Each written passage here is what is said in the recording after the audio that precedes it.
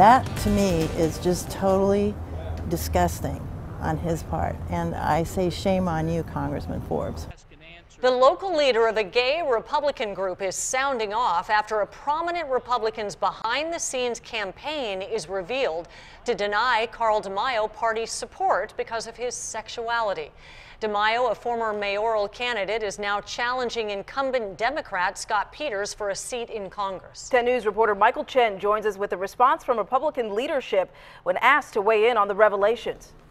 Well, plenty at stake. Both parties expected to pour money into the race for the 52nd congressional district, but one powerful politician wants to turn off the funding spigot for Republican Carl DeMaio, and that politician is a Republican. He's one of the most recognizable politicians in San Diego, Carl DeMaio.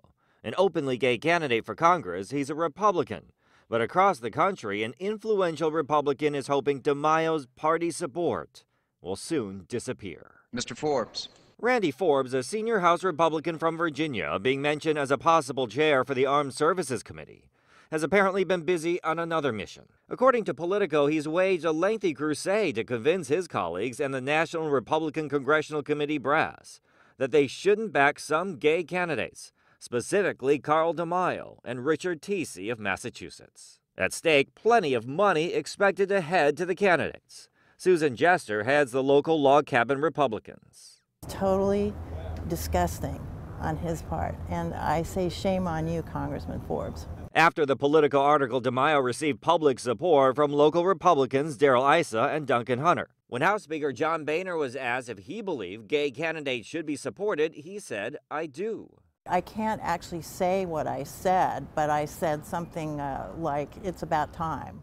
Jester says if Republicans want to win more elections, they have to focus on ideas, not sexuality. DeMaio was unavailable for comment, but in a statement his campaign said, unlike Mr. Forbes, San Diegans are not focused on sexual orientation. In an email to supporters, he added, "It's good that these few out-of-touch members of Congress are the exception, not the rule. I'm thrilled that party leaders are ignoring the pushback." Political analyst John Dadian says Forbes' campaign could backfire. The backlash on this could generate support and fundraising support for Carl DeMaio. And pundits have speculated Forbes may be waging the campaign to gain support from certain colleagues to secure that chairmanship. We did reach out to his office, but did not get a call back. Michael Chen, 10 News.